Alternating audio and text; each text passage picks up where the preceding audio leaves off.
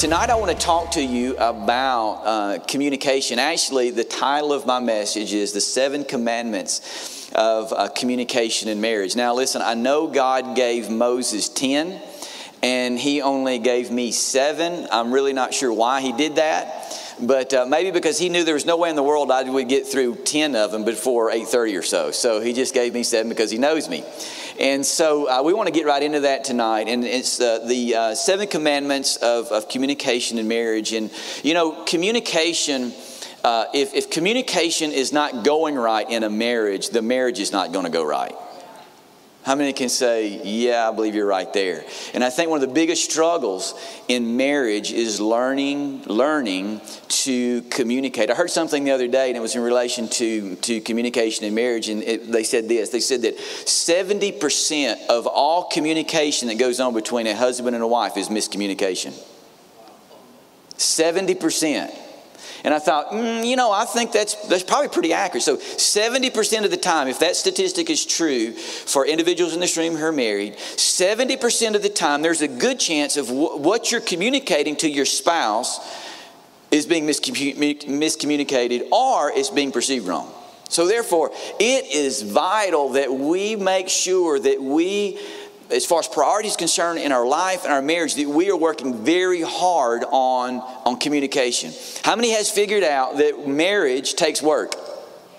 There's no such thing as cruise control in marriage. Either you're going forward or you're going backwards. There's no such thing as neutral. You're either progressing or you're regressing. And so tonight we're going to talk about some ways that we can help our marriage move forward and be the marriage that God's called it to be. Because, I Give you a little history about Sandy and I. I met Sandy in church. Actually, my aunt called me, and I had just gotten back from Desert Storm. I was in Desert Storm, and I'd gotten back, and I was had relocated in the Shreveport area. So my aunt calls me, Aunt Pam, and she said, and you got to know Pam.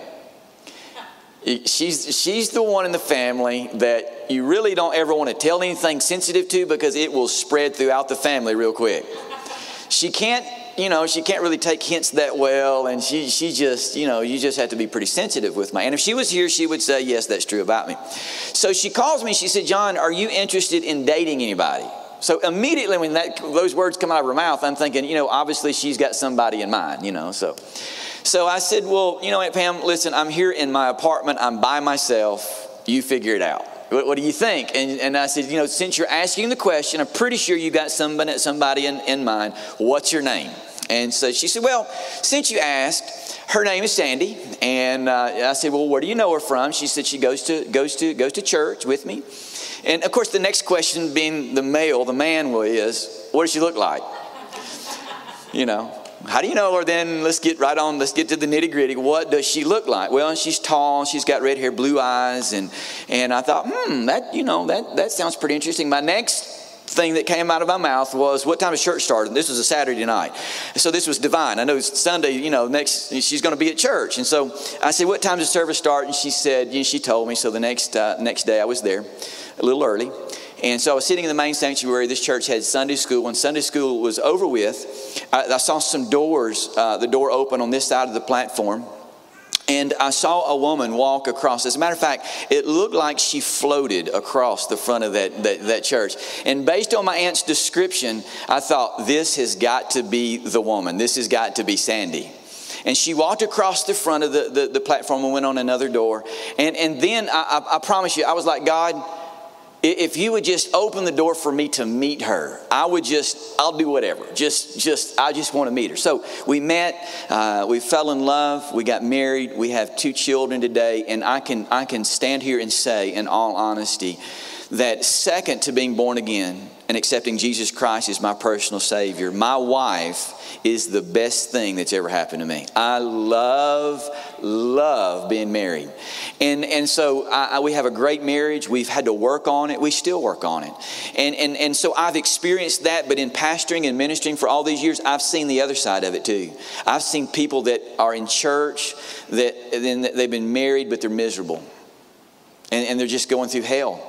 And a lot of the reasons is because they've not taken the time to work on their marriage. They've not taken time to do what we're talking about tonight, and that's to work on communication. So 7 commandments of communication. You ready to go? Got your pens? Get ready to go. Here we go. First commandment is this, is that thou shalt cooperate. I'm going a little King James version on you there. Okay. Thou shalt cooperate with God's design. Now, thou shalt cooperate with God's design. All of the commandments will start with thou shalt. So you can, just be prepared for that.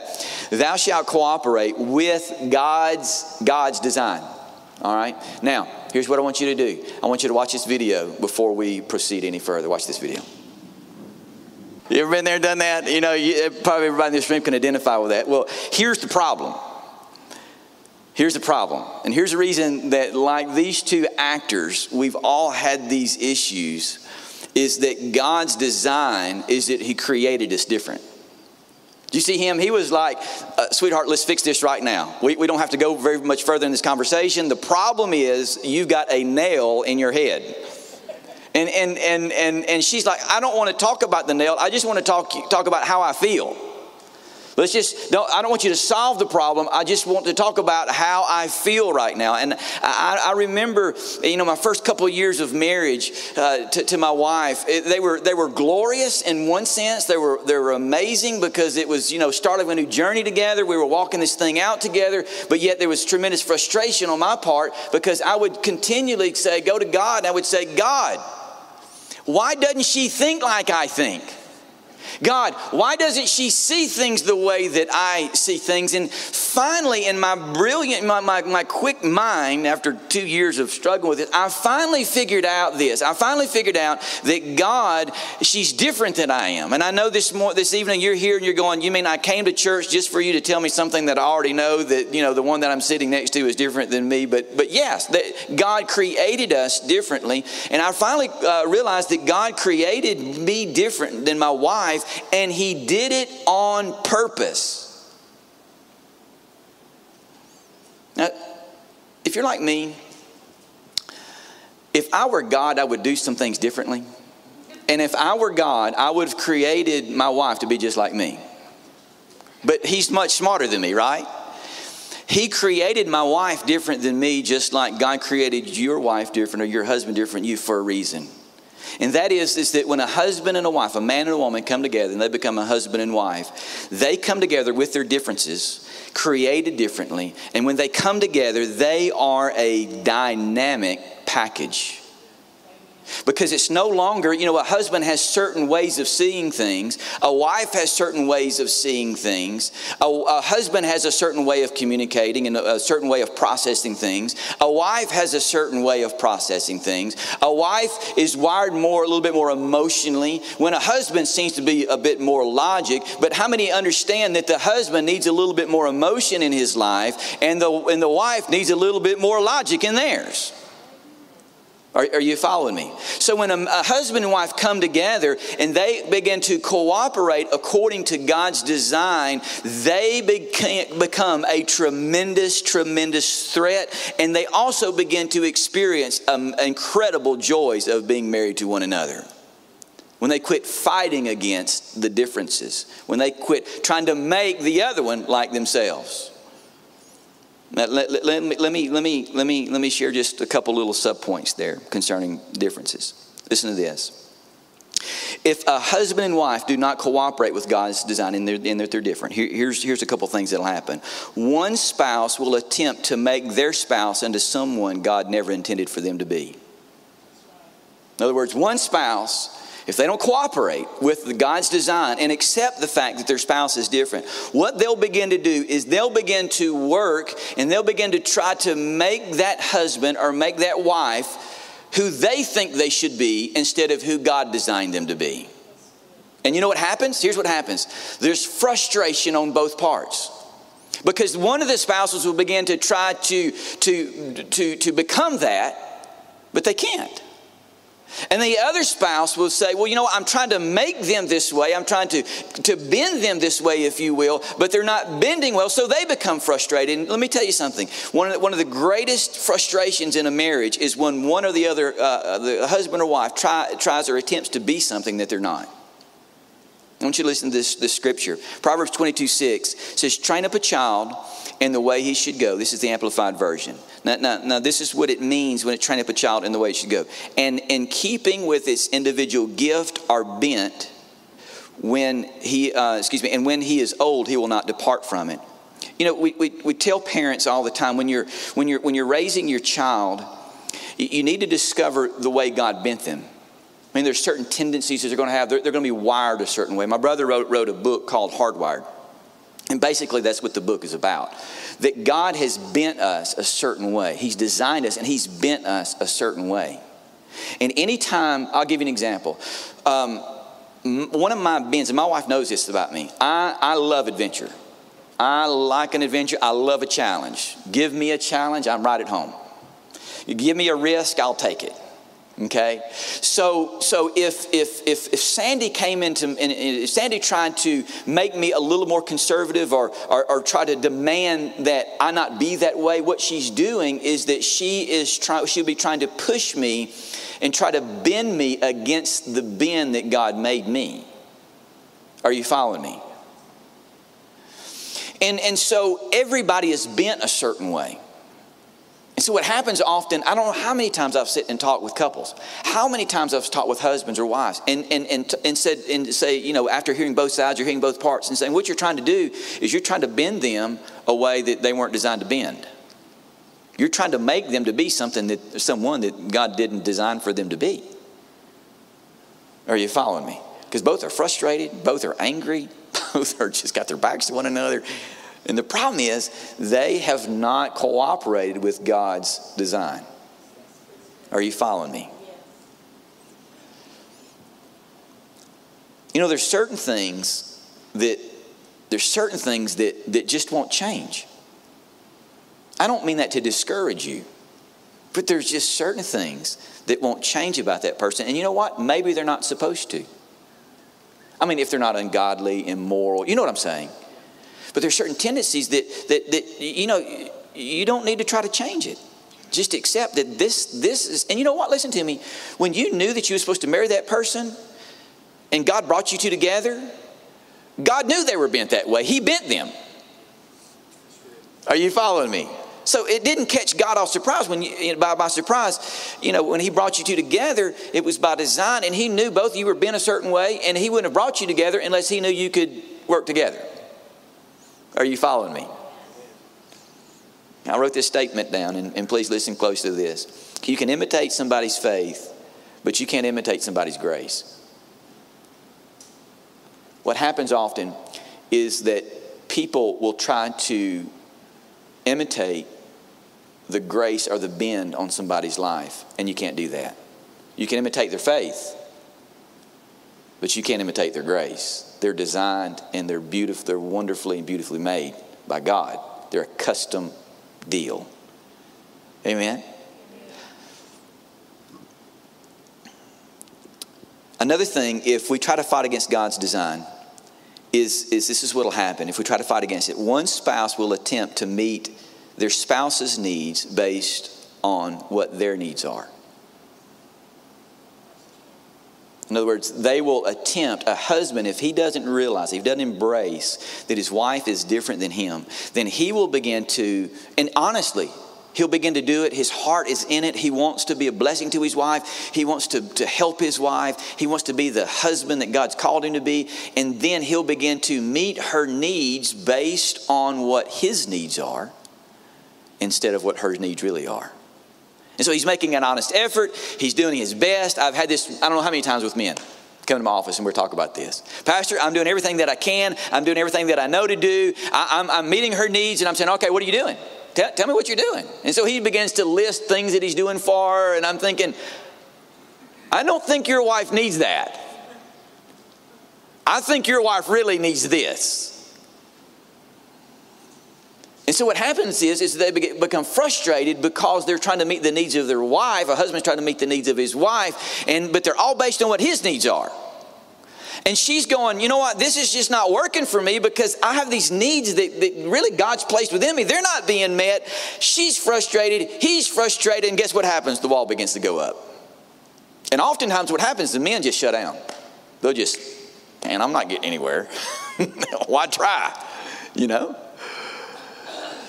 There's this couple that came into office. This has been several years ago, and we were the senior pastors in Laramie, Wyoming. I don't know. Laramie is a university town. I don't know how many weddings we did. I just lost count, especially younger couples. You know, I would do a series on marriage and family, and two things would happen. I would start getting appointments because people want to get married, and then babies would come along, 9 or 10 months later. So, I started doing lots of baby dedications after, 9 or 10 months down the road for married folks. And so this couple comes in my office, and they said, Pastor John, they're getting ready to enter into they were in their senior year of their of college, getting ready to graduate. And they said, Pastor John, we want to get married. They've been in our church a while, knew both of them well. And they said, we want you to do the ceremony, do our premarital counseling, and do all these different things, and for us. And want you to do the ceremony. And I said, be happy to do that. It was still a ways out. It was still not until really that next May. And so I said, here's what we'll do: is we get a little bit closer to the wedding date, about 6 or 8 weeks out. Contact my office and get with my secretary. She'll set up the first counseling appointments, and we'll start working on that.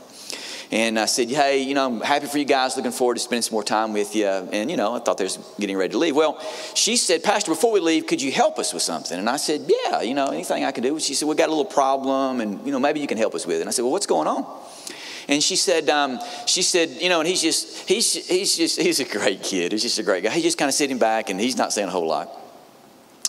And so she said, well, we got engaged not long ago, and she had showed me her ring, and so she told me how he had planned it all, and I was really proud of him because he'd really kind of thought the thing through. And she said, we got engaged on a Tuesday night, and then on Friday afternoon, he calls me and said that he's going to the mountains. He's going to go elk hunting. He was an avid, bow hunter, and again, this was September. This elk season was just rolling, and elk are bugling, and good stuff was going on in the mountains. And so he takes off and leaves, and calls, hey, I'll be back on Sunday evening, and look, can't wait to see you. So he gets back in town on Sunday evening. And she's telling the story, gets back in town. And she says, he calls me, and she says, I'm in tears. I'm just crying. And so I'm looking at her kind of like, he was probably thinking like, why were you so upset? And I said, well, help me. Why were you so upset about him going, elk hunting? She said, well, we got engaged on Tuesday night, so I thought that we would spend the weekend planning the wedding, talking about all different things that we were going to do and kind of our life together, and he just takes off Friday morning or Friday afternoon and goes elk hunting. And so I'll never forget the look on this guy's face. He's sitting back there, he's kind of slumped down his chair a little bit, and he's got this look on his face like, the pastor's probably fixing to just nail me. I should have known better, And so I looked at him, and I said, I stopped her, and I said, hold on a second. And I looked at him, and I said, all right, here's what I want you to do. I've got this number in my mind. I got this number in my mind, and I want you to tell me what that number is. So he's got this very confused look on his face, and he's like, where are you? In his mind, I can tell, where are you going with this? And I said, come on, I got the number right here. It's right here in my mind. Tell me what it is. And, kind of typical male, he wasn't picking up on it real quick. So the third time I said, okay, I got a number right here. Tell me what that number is. And finally he said what I needed him to say. Pastor, I can't read your mind. And I said, wow. And I said, did you hear that? I think her name was Amy. I said, Amy, did you hear that? He is not a mind reader. And she said, so I said, what you're saying is he should have been able to read your mind. But what really should have happened is that you should have told him that's what you needed. That would have been good for you. And I knew it was coming when those words came out of my mouth. I knew it was coming next. So I was ready. She loaded up. I was ready. She said, but Pastor John, if I would have told him, he wouldn't have done it because he wanted to do it, but because I wanted him to do it. Now, I'm going to pick up with that story in just a moment. Okay? Tell you the rest of the story. Point here is, classic example. His needs were one thing. Her needs were another. But the reason there was an issue is because they weren't communicated. Are you following me? They were different. They had different needs. Now, don't let me forget. I'm going to come and finish that story, okay? Pastor Josh, don't let me forget, all right? Second commandment is this. First one is, thou shalt cooperate with God's design. We're different. Cooperate. Move forward with that. The second is this. Thou shalt learn to listen. It's a commandment. Not a suggestion. A commandment. Thou shalt learn to listen. When you hear the word communication, often, what do you think about? Communicate. You think about speaking. The biggest part of communication is not speaking. The biggest part of communication is listening. Listening. James 1:19, the Message. Post this at all intersections, dear friends. Lead with your ears and follow up with your tongue, and let anger straggle along in the rear. Listen.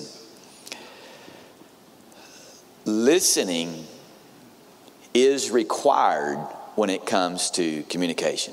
Sure, a couple things about listening. Number one is that listening is a discipline. If you're going to be a good listener, you have to discipline yourself to listen.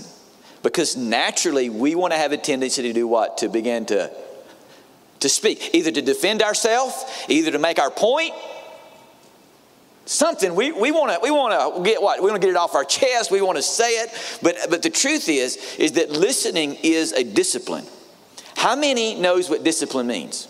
Discipline means doing something that you really don't want to do, but you know you need to do it. Right now, I'm training for this big race out in Virginia. It's a mountain bike race. It's a 100-mile mountain bike race. It's going to take me, I'm estimating, about 9.5 hours to do it. And so right now I'm putting a bunch of hours, training. Long hours on the bicycle training. I don't feel like, there are times I'm not like, I can't wait to go, ride 6.5 hours a day. Because I know it's going to be boring. I know it's going to hurt. I know it's just not going to, it's going to be hot. I know all these things, but here's what I'm doing. I'm disciplining myself to do something because I know there's great benefit in it. That's what discipline is. When you discipline yourself to listen, you do it because there's going to be great benefit in it. And what is that benefit? Benefit is that you're learning something about your spouse. You're learning something about them. Are you following me? Now,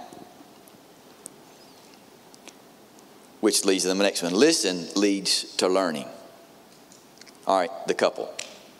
Let's go back to the couple. Listening to discipline. Listen leads to learning. Let's go back to the couple real quick. Now, what did she say? She said, if I have to tell him, then he won't do it because he wants to. He'll, out of his heart, he'll do it because I want him to do it. Right? I'm not going to ask for a show of hands, but I'll bet you, if I were a betting man, that there's several people in this room that would have gone, yeah, I've done that one. Okay, either way. Here's how it works. So I began to explain it to her this way. I said, here's the deal. When you share something of your heart with him, like your desire, your need, when you share that, that's like a seed, and you're handing it to him. So he can do one of two things with that seed, that knowledge about you. He can do one of two things. He can take that, and even though it may be different than the way he feels, it may be different than what he needs, he'll take that into his heart, and guess what it will sprout up as? Guess what it will give birth to? A desire. So he's not doing it because he has to. He's not doing it simply because he feels like you want him to do that. He's doing it because he wants to. But he can't do that unless you give him the seed. And when it comes to listening, if we're not willing to listen, the seeds that our spouse gives us will fall to the floor. So here's what I challenge you to do, men and ladies, husbands and wives. When you listen, listen to learn. Don't listen selfishly. You know what I mean by listening selfishly? Here's what I mean by that. Don't listen. Listening is like going, you're not even listening. You're just waiting for them to stop talking so you can make your point. No, listening has to be selfless. It can't be selfish. Selfless listening is, I want to learn you. I want to learn something new about you. I want to get what you've got. Another and this happened not too far from here, as a matter of fact. This is an important thing about listening. And I learned this one through this story. I tell lots of stories, but several years ago, let me put it this way. I'm convinced of this for a husband and wife. God will not always speak directly to you when you're married. I believe that God will speak through your husband or your wife to talk to you. I believe that. Several years ago, we were preparing to go to Romania. And I was invited to speak in a church over in Texas. That for me, it was a tremendous honor to speak in this man's church. And so we came through Alexandria. We were down in this area, so we were heading actually down this highway. And the girls were little, like 2 and 3, I think 3, 4, something like that. And so we had this Dodge Caravan. And to tell you the year model of it, it still had a distributor cap on it. All right. So I had just had it all tuned up because I didn't want anything to go wrong. I wanted to get there. I want everything to go right. It's important to be there at this church. And so we're going along. And you know, it was about this time of the year, and we went through a thunderstorm just a little bit west of here. And so we hit this water in the road, and the van began to miss real bad. I mean, just really bad. And so to give you a little bit of background about my wife then and pretty much now, she knows how to put gas in the car. She knows how to start the car, drive it. That's about it. Okay? So we're driving along, the van begins to miss really bad. I mean, it's just spitting and sputtering, wouldn't hardly go. So I pull over to the side of the road and just sit there a minute. Of course, this was on a Saturday. We had to be there by Saturday evening to preach on Sunday morning. So my mind begins it's spinning. It's going, oh my gosh, we got to get there. What's wrong with this van? I just had it tuned up. So I got out, opened the hood, and I'm fairly mechanically inclined. I looked at everything. I didn't see anything, was obviously wrong. I just didn't see anything. Closed the hood, got back in, and my wife said, John, what about the distributor cap? And I said, Sandy, with all the peace I could muster up, Sandy, sweetheart, it's not the distributor cap. I just had all of that replaced. I just had it tuned up. I just had it all replaced. It's not the distributor cap. With a faith smile on my face. Okay. So I started back up. It ran fine. I was like, we prayed. I said, bless. Hallelujah, it's a miracle. So we start driving again, went through another downpour, same thing happened. We went a little ways, and so long story short, it was probably a little after noon. We hit over close to Leesville. And it happened one more time, and Sandy could tell I was getting a little frustrated, so she was a little more tentative in saying, sweetheart, just look at the distributor cap. What do you think about the distributor cap? And finally I said, sweetheart, I don't even think you know what the distributor cap is. And she said, I know, honey, I know, but and so there was an AutoZone. Everything else was closed. There was an AutoZone, so I pulled in there, and honestly, when I pulled in there, I thought I'm going to open the hood, and I'm going to look at it, and I'm going to look at the distributor cap because I know it's not it, but she will not say another word about the distributor cap. So there's a coil wire going from the distributor cap to the coil. So I pulled it off, and I looked on the distributor cap end. Inside where the coil wire goes in the top of the distributor cap, there was a white powder. And I went, that doesn't look right. Now, what did I take that off of? The distributor cap. So I walked inside and I held up this wire to the guy in the AutoZone, and I said, I'm having this problem with the vehicle. Could this be it? And he looked at it and said, yeah, this is a defective filament. I said, it's new. He said, it's manufactured defect here. $5 part. Went out, put it back on. Ran fine. So I get back in the van, and I'm driving, and there's silence in the van. And my wife, you just got to know her. She is so gracious. She is such a gracious woman. And I knew she wasn't going to bring up anything. She wasn't going to say it. And I said, so I went ahead, and it was the man. Swallowed my pride. And I said, sweetheart, it had something to do with the distributor cap. And her face, I'll never forget the expression on her face. She said, John, that had to have been God. That was the Holy Spirit. Because I don't even know. You said it earlier, and you were right. I don't know anything about the distributor cap. I just kept getting in my heart, in my mind, distributor cap, distributor cap, distributor cap. And so she said, I felt like I had to say it. I know you were getting upset. She's, just trying to explain everything. And I'm going, I got it. I know. I mean, it was a no-brainer. It was God. So we laughed about it. We just kind of thanked God for it. And then I'm riding. It was quiet again. And the Lord spoke to me. And he said, that's not the first time that I've spoke to you through her and you didn't listen.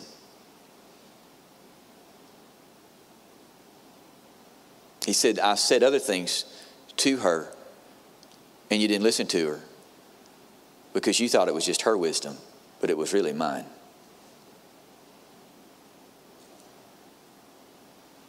And it happened. I felt it just crushed me. Because she had said things before when we were praying and thinking about things. And I had to be the man. I had to be the guy that made the call. But I realized right then that God, and I began to think back, and I bet it was this time, and I bet it was this time, and I bet it was this time when God was talking to me through my wife, and I wouldn't listen to her. The reason it's important to listen, thou shalt learn to listen, is because God might not always tell you something directly, but he'll speak something through your spouse, and you need to learn to listen. Can I have a better amen than that big one that I just got? Amen. Since that point, there have been times where life decisions and things like that, I'll say, sweetheart, what do you think? Talk to me. Let's talk about this. And she'll start talking. And there have been several times. I know that she didn't have any in-depth knowledge about, this particular thing. But boy, she would say something. And it goes back the other way.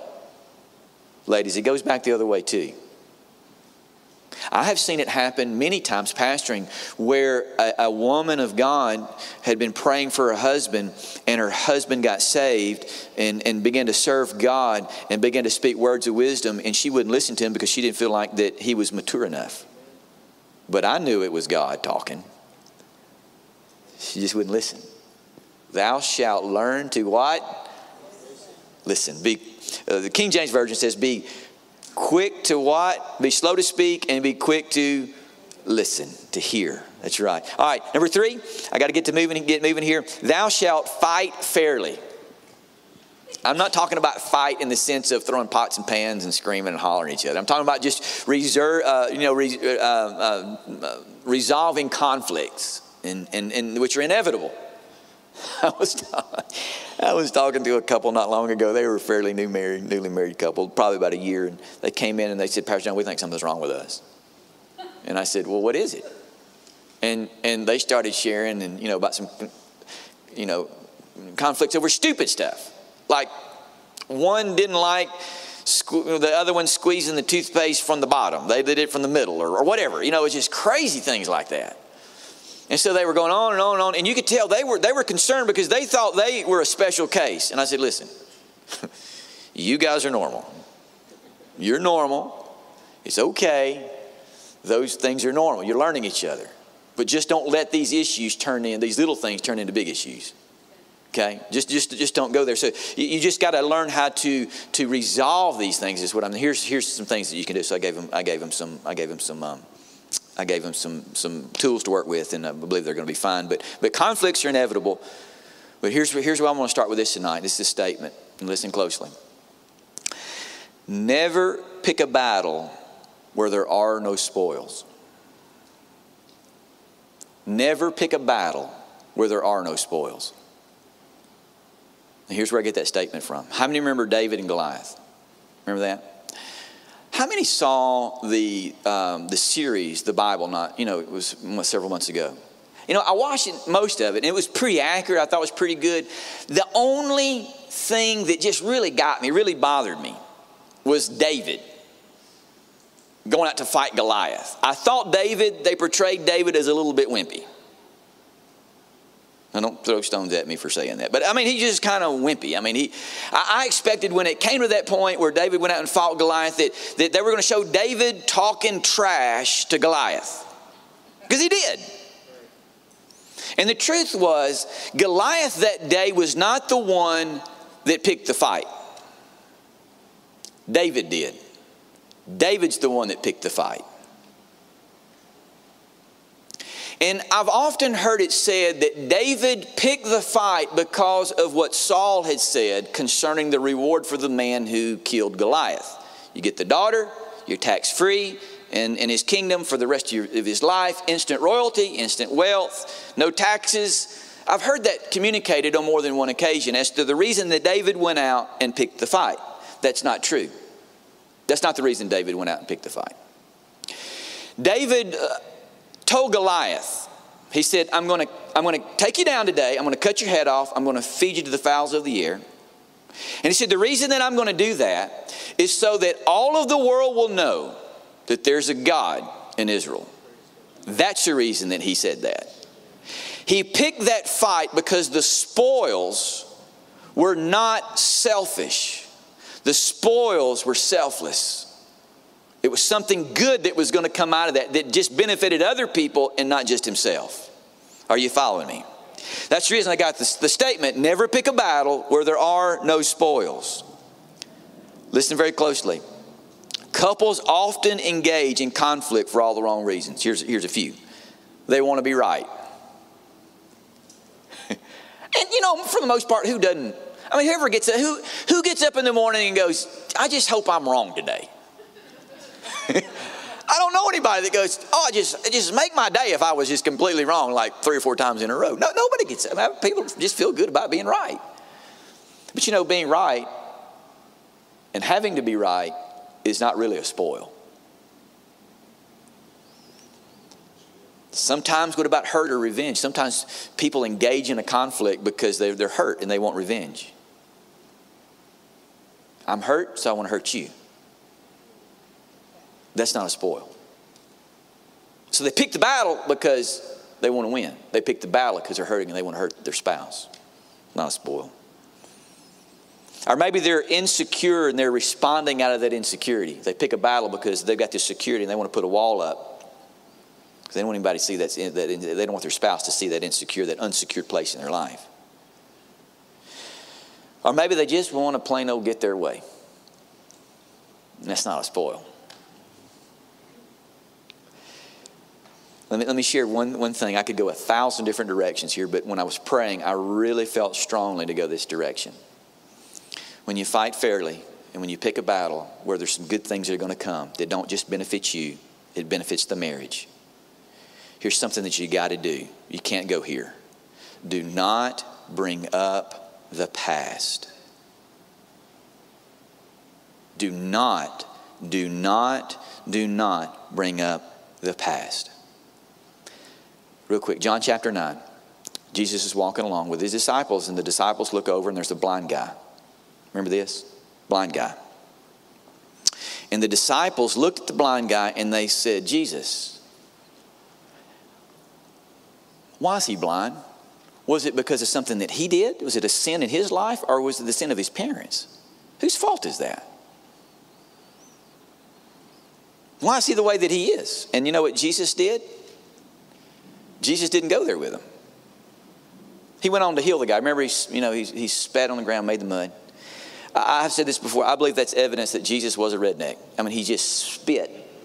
He could have done a lot of things, but he just spit. If you notice, he did that several times. The scriptures. He spit, and one guy touched his tongue with, that's redneck. You spit. That's what we do. We like to spit. We see how far we can spit as kids, and we like to spit. I grew up a redneck. I wouldn't even say reformed redneck. I still like to spit every once in a while just because it feels good. But anyway, so Jesus healed the guy, right? Put the mud on his eye, said, go wash in the pool, Siloam, and come back. And the guy could see again. I was reading that not long ago, and I thought, what Jesus didn't do was just as powerful as what he did do. Jesus didn't get on the blame train with the disciples.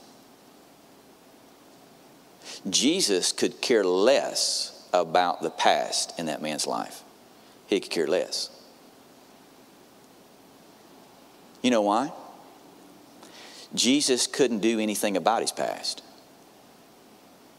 He couldn't make what had happened, for whatever reason, he couldn't go back and undo that. So Jesus didn't even go there. Jesus was concerned about what he could do in that moment and what this man's future was going to be like. That's what his focus was on. So he didn't get on the blame train with the disciples. Matter of fact, the message paraphrase says, you're asking the wrong question. You're on the wrong page, guys. This is not about the guy's past. It's about what I can do right here, right now for this guy. You see, what happens is when we fight unfairly in a marriage, we bring the past up, and that is completely unfair.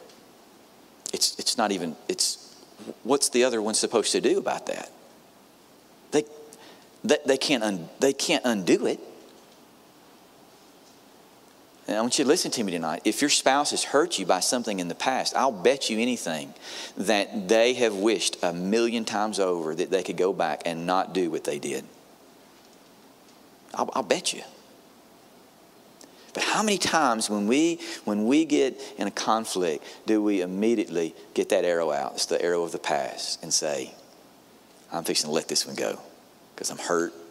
They hurt me. Well, you remember when you did this, or you remember when you did that. And then here we go, back and forth. Nothing good. There are no spoils in that. Nothing good will ever come from bringing up the past. Put your hand on your heart and say, I will not bring up the past in Jesus' name. It's not fair. You're not fighting fairly. And because they can't do anything about it. Aren't you glad you came to church on a Wednesday night? I am just, wow. Number 4, thou shalt detox your heart. Thou shalt detox your heart. Proverbs 4:23, and we're moving pretty quickly here. It says, keep a vigilant, everybody say vigilant. Keep a vigilant watch over your heart. That's where life starts. Very familiar verse of Scripture. Listen, how many of you know that toxic words come from a toxic heart? Have you been around people who their words are just toxic? I mean, they're just corrosive and they're just, well, it's because their heart's toxic. So how many know what it means to detoxify something? It means to get the toxins out of it. I almost didn't share this, but I'm going to share it just for the sake of you remembering this point, okay? Pastor Josh is probably going, oh my gosh, what is he going to say? My wife's probably going to shoot me for this. But I do shave my legs. She's going to kill me. But here's why. I cycle. I race, okay? And so I shave my legs. As a matter of fact, it was so funny. Not long ago, we were laying in bed, and she said, John, you need to shave your legs. And so I just started laughing. I said, Sandy, when you were dreaming about your husband and things that you would say, did you ever imagine that you would say, honey, please shave your legs? Did you ever imagine that? She said, no, it never entered in my imagination. The reason, and people ask that question a lot of times, well, why do you shave your legs? One of the reasons to shave your legs is because when you cycle a lot, you have what's called lactic acid that builds up in your legs. And it's I'm not going into the details of it, but it basically builds up and it sits in your muscles, and the way you get that out is through massages. You massage and you rub them. That's the reason these guys and the pros, you see them, and they get massages all the time, is because it gets the knots out, and then it also helps get the toxins out. And so when you see a cyclist and their legs are shaved, you go, I know why they shave their legs. It's to get help get those to get the lactic acid and get the toxins out of there. Because if you leave it there, your muscles won't work right. If you allow your heart and toxins to remain in your heart, your life won't work right. Because your words will always be what? Toxic. You say, Pastor John, how do you know your words are toxic? My words are toxic. How do you know that? You listen to yourself. And if you're not sure, you ask your spouse, hey, how are my words? How am I doing in the words department? We all have heard this. Words can give life, or words can give what?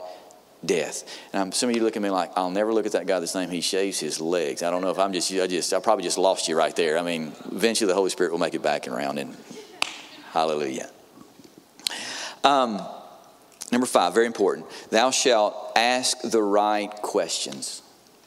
Thou shalt ask the right questions. Have you ever noticed when you read the scriptures that Jesus asked people questions? You ever notice that? You know why? You know why he did that? He asked people questions for the sake of discovery. Sake of discovery.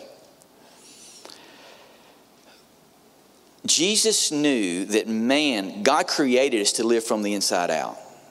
And so he would ask people questions because the nature of the question, if you're going to answer a question, you have to look on the inside to do it.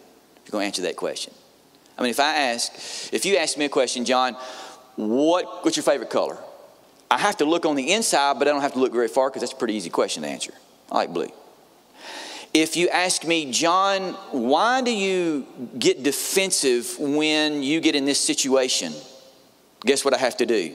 I have to look where?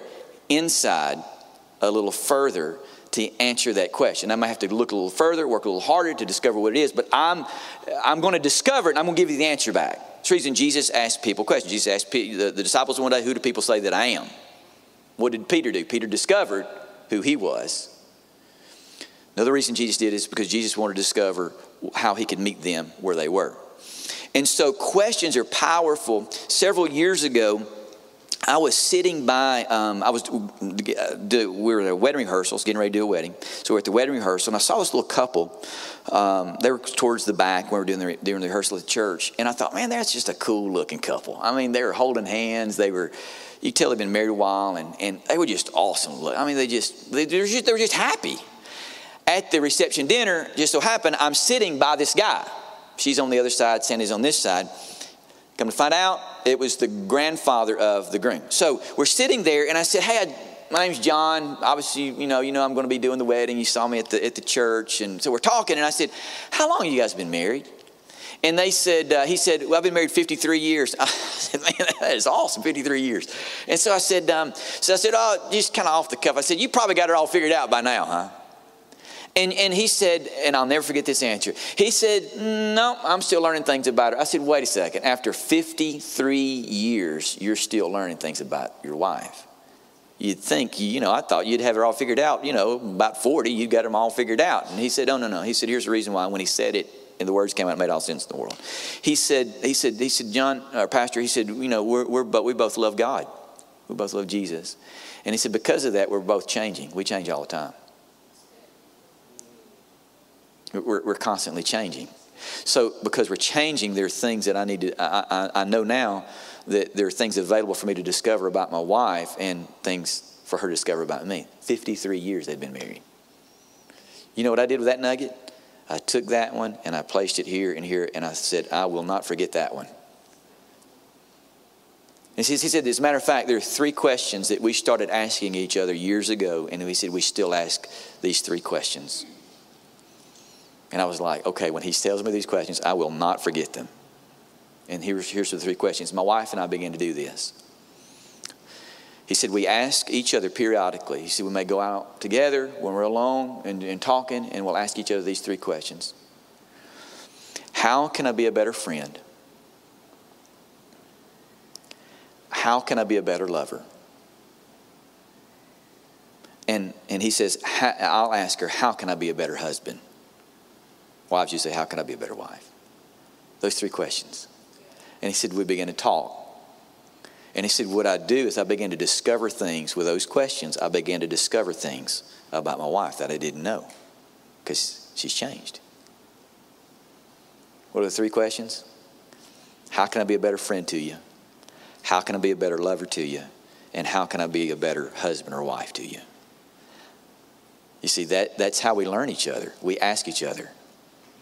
And we got to be honest. Amen? We got to be honest. I challenge you, husbands and wives, you start asking each other those questions. Not every day, but make it a real special time and go out and just wherever and say, I want to ask you this. And you will be amazed at things that you learn about your husband and your wife. Amen? Amen. Number 6, thou shalt love peace. The older I get, the more I love peace. I just love it. I'm addicted to peace.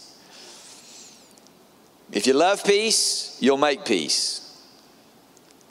Please listen here. One of the greatest gifts that you can give your husband or wife, give each other, is a commitment to have peace in your marriage. We are committed to peace in our marriage. That is non-negotiable. Whatever happens, whatever takes place, we will have peace. If you're a parent, listen to me, parents.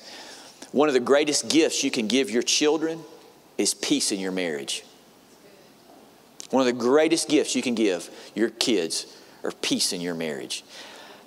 I've got we got 2 girls. They're a sophomore and junior in college now.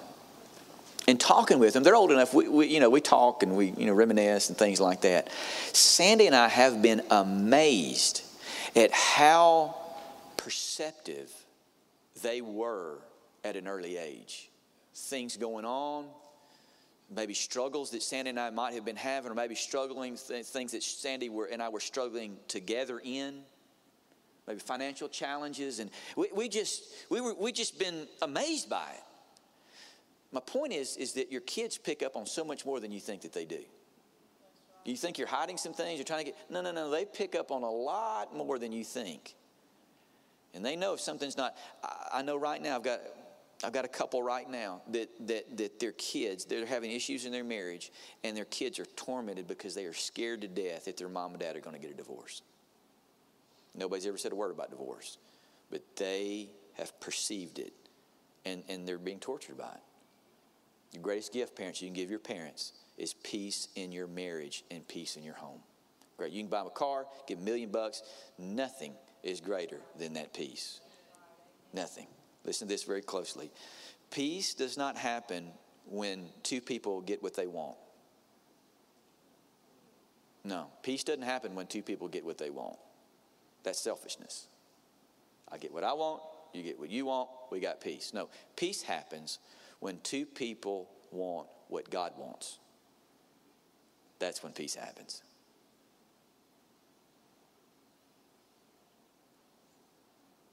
Two selfish people can never have peace. Never.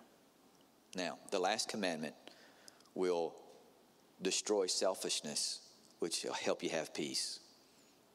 And that is, thou shalt love as if your life depends on it.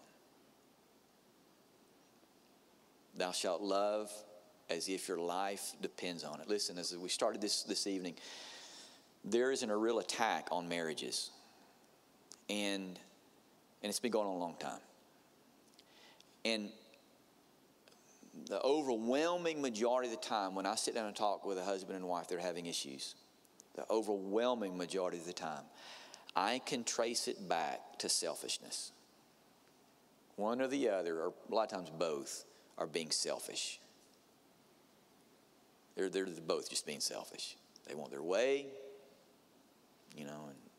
And so I've been tempted just to, and I actually have these cards printed up. And you will not leave my office. If you come to premarital counseling, you will not leave my office without these cards, one in both hands. It's like my prescription. And I'm tempted just when they walk in, say, okay, what's going on? Listen for about 5 minutes, hand them the card and say, do this, come back and see me later. But I'm a little bit more gracious than that. I'll spend some more time with them, listen, and hopefully give them some tools and say, look, man, you're being selfish. You're being selfish here, and you got to make an adjustment in your heart. If you're not, this is just not going to be resolved. And it's 1 Corinthians chapter 13.